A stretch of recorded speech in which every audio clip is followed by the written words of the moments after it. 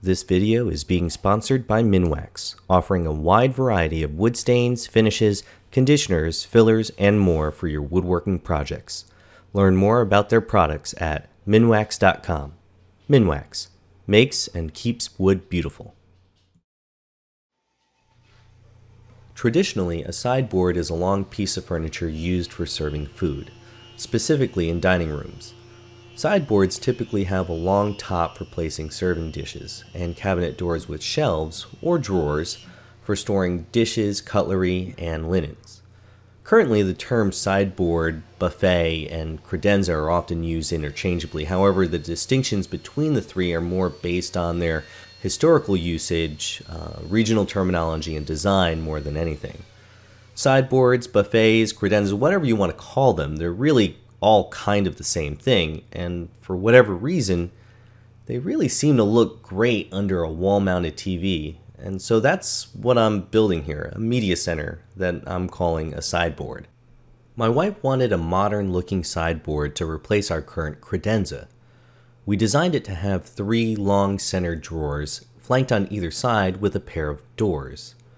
She settled on a mid-century design with short-turned legs, and I settled on adding decorative beading around the drawers and doors to add a slight traditional period feel. We wanted the doors and drawers to be inset into the carcass frame and incorporate soft closed door hinges and full extension undermount drawer slides. We both settled on walnut as the wood species, and I started off by milling 4/4 walnut for the carcass top, bottom, sides, and vertical dividers. After gluing up the main panels for the carcass, I cross-cut the top, bottom, sides, and dividers to final length. I then machined the mortises for domino beech tenons. Here you can see that I'm using a reference line along the top and bottom carcass panel to align the vertical dividers. During the test fit, you'll notice that the middle vertical dividers are slightly shorter than the top and the bottom, and that's to allow for the 1/2-inch cabinet back. Next, I started working on the drawer dividers. I decided to construct the drawer dividers as a web frame made from 3-inch strips of maple plywood, kind of like rails and stiles to a frame and panel door. I also added a strip of solid walnut nosing along the front rail of the drawer dividers. Now, to allow for expansion and contraction of the solid walnut carcass independent of the drawer dividers, I purposely undersized the stiles and made sure to not apply any glue along that back rail. The dominoes properly aligned the back rail along its width while still allowing it to move forward and back along the length of the domino. I then only mortised the ends of the front and back rail to the center vertical dividers and not the stiles.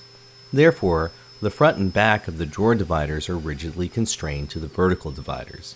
However, that lack of glue along the back rail and undersizing the stiles allows for the front and back of the drawer dividers to actually move in conjunction with the rest of the carcass. The 6-inch long legs were turned on the lathe as a 26-inch long blank. I simply made sure my tool rest was parallel to the leg blank and went to town using a roughing gouge. Once I got close to the 1.5-inch diameter, I finished off by sanding. Now, I'm not a good turner by any means, so I felt more comfortable cross-cutting the legs to final length and then machining a 1-inch tenon on the end of the legs using my cross-cut sled and a flat grind blade. I know that turning a tenon would probably be faster, but I don't have the confidence in my consistency with the lathe, and I haven't had enough practice, so I do it this way. The leg tenons will get wedged into a support block that will attach to the bottom of the carcass.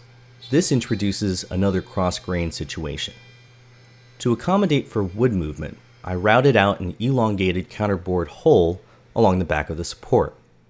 You can see that the furniture bolts have plenty of room to allow for wood movement once secured to threaded inserts within the carcass, whereas the front of the support gets a regular counterbore through hole and is expected to remain stationary. While I was at the drill press, I also drilled out the mortises for the legs and a strain relief for the tenon wedge. I then went to the bandsaw and created a saw kerf for the tenon wedge and cut out the wedges I needed using a plywood jig. Once I located where I wanted the legs and support block to be mounted on the bottom of the carcass, I bore holes to accept threaded inserts. I just apply a little bit of epoxy and drive them in with an impact driver. The back of the sideboard is made of solid walnut and is essentially the same as a tongue and groove frame and panel door. There are a pair of rails and a pair of stiles that are glued together to make the frame, and within that frame are multiple undersized slats that are designed to float within the groove of the frame. To machine the groove in the back slat, I ran stock through a flat grind blade along its edge, making sure to rotate the board 180 degrees during the second pass to ensure the groove is centered along the edge of the board. Having proper feather boards and work holding makes me feel comfortable that the workpiece won't kick back on me. Now to machine the tongue, I use a dado set and an L fence. I first take a pass on each face of the ends, and then take a pass on either edge of the board. This gives me a perfectly centered tongue and groove joint. I made the cabinet back removable. It is attached to the sideboard using screws through rectangular cleats that are nailed and glued to the top and bottom of the sideboard. After I pre-drilled the cleats, I used a spacer block the thickness of the cabinet back to set the cleats. Some quick set wood glue and pin nails help secure the cleats to the top and bottom of the sideboard. And while I had everything laid out on the assembly table, I went ahead and drilled shelf pin holes in each of the cabinet compartments. Next, I started working on the 3 drawers by milling basswood down to 5/8 of an inch thick. Since I'm using undermount drawer slides, the dimensions are dictated by the drawer opening and the fact that I'm using domino tenons for joinery.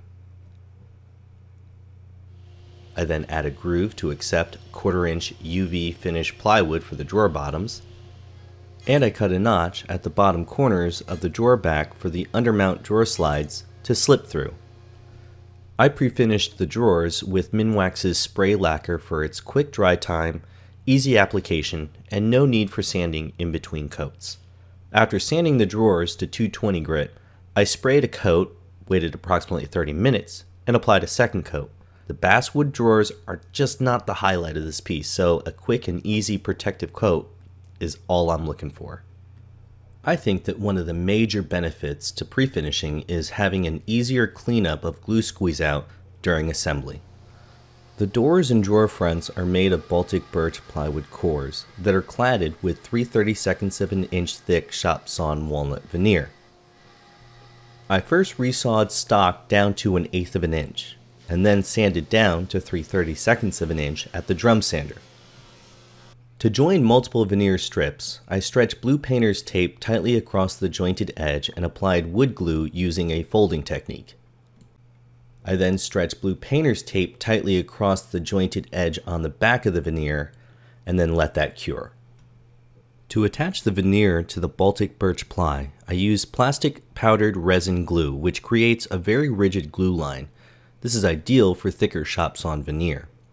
Whenever I'm veneering a panel, I have a backer veneer to balance the show-faced veneer. I made a veneer panel sandwich when placing multiple panels in a vacuum bag by using wax paper in between each of the panels so that the glue doesn't stick the individual panels together. Once in the bag, I let the glue cure overnight before taking the doors and drawer fronts out of the bag. The beading around the doors and drawer fronts is made using a 3/8 inch beading bit chucked into the router table. Once the beading profile is machined, I rip the beading on the table saw. I then mitered the beading using a 45-degree bench hook and a pull saw, and then shot the ends of the miter using a 45-degree shooting board and miter plane. I used hide glue to attach the beading for its long open time while tacking up fairly quickly. Finally, I used pin nails to clamp the beading in place while the glue cures. I sealed and protected this piece using a 50-50 blend of Minwax's Oil Based Polyurethane and mineral spirits. This is essentially a shop-made wiping polyurethane. I wanted an easy to apply finish that could be polished and buffed out to a perfectly smooth surface. To apply the wiping poly, I'm using folded up cheesecloth. Once the cloth is saturated but not dripping, I wipe on the poly, making sure to go with the grain in long, even strokes. I allow each coat 4 hours to dry before sanding off any dust nibs or imperfections in the finish. For the abrasive, I used double-aught steel wool in between coats, making sure not to sand through the subsequent coat of finish. I build up about 6 coats of finish and allow about a week for the finish to fully cure before I begin glue up and assembly. I first start assembly by attaching the turned legs to the support blocks. I drive a walnut wedge into the saw kerf within the tenon until it bottoms out. I then flush trim the excess. I then attach the drawer dividers to the center vertical dividers. Here you can see the 2 pairs of domino tenons attaching the front and back rail. And it may be hard to see, but there is a slight gap between the back rail and the stile to allow for wood movement. I then attach the center drawer assembly and sides to the carcass top and the bottom. Finally, I attach the legs to the carcass bottom. Stand up the piece on the legs and allow it to cook in the clamps overnight. To attach the undermount drawer slides, I recess the front of the drawer slides to accommodate for the inset drawer fronts. I pre-drill with a 5mm self-centering bit and then drive in 3 5mm high point Euro screws. For the drawers to accept the drawer slides, I need to drill a 1/4 inch hole along the drawer back to accommodate for the locator pin on the drawer slides. I also screw on the drawer clips that lock the drawer slides to the drawer frame.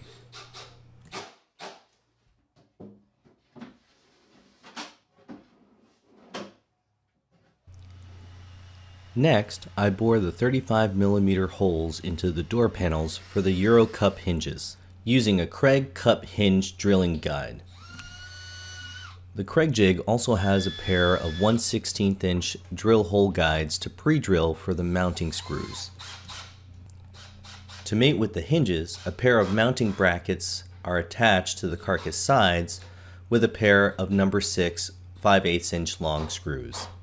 A hole along the corner of the door is drilled out to allow for some antique brass knobs. I added a ball catch to the door as a detent stop once the door is fully closed. Again, I locate the hole using a self-centering bit and then drive in some screws to secure the catches. It was difficult to film the installation of the ball catch within the carcass, but I think you understand how the ball catch was attached. To center the drawer fronts and to get a nice even 3/32 of an inch reveal, I used shims, and then drove wood screws through the drawer knob locations to temporarily hold the drawer front in place. I then remove the entire drawer assembly, pre-drill, and drive in 4 screws through the back to secure the drawer front. With the drawer fronts attached, I then drill all the way through the pre-drilled holes and attach the drawer knobs. The final step to a great finish is to buff out and polish the film finish that you've built up using Minwax's Furniture Paste Wax applied with 4/0 synthetic steel wool. A hand rub finish allows you to quickly remove the last bit of dust nibs that are on the surface. Rubbing out a finish also leaves a much more uniform sheen. And lastly, rubbing out a finish makes your piece feel ultra smooth. To do this, you simply charge your synthetic steel wool with a bit of furniture wax. The wax acts as a lubricant for the rubbing process and helps create a more consistent looking surface than dry steel wool. I like to use long strokes and a good amount of pressure. Once I feel like I've thoroughly smoothed out the surface, I wipe away all of the remaining wax with shop towels, making sure to leave nothing behind. And now the moment you've been waiting for, installation day. Once the cabinet back is placed against the cleats, I use 1-inch screws to attach the back to the carcass. I then attach the doors to the mounting brackets within the carcass. Henry, where are you? Where did Henry go? There he is! And finally, clip the drawers into place.